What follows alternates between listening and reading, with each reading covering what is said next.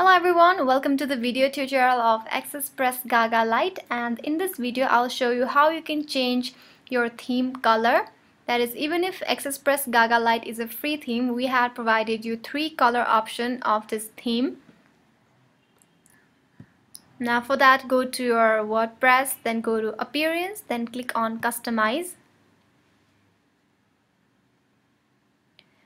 Then here in the General setting, you can change your theme color.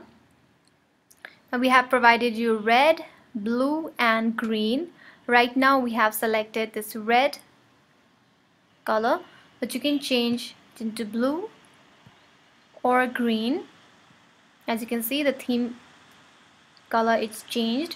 So according to your website's type and their objective, you can select the theme color.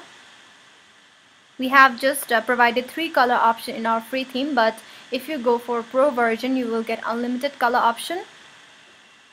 From here, you can also upload a background image. Let me keep it red and save it. Now the next thing that you can do about color is you need to go to colors and you can select a background color.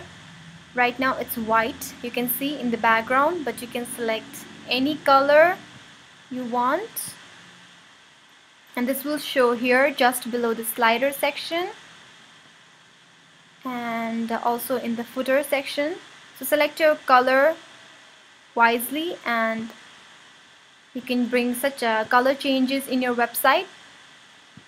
So this is what you can do to change your theme color or your background color with AccessPress Gaga Lite. Thank you very much.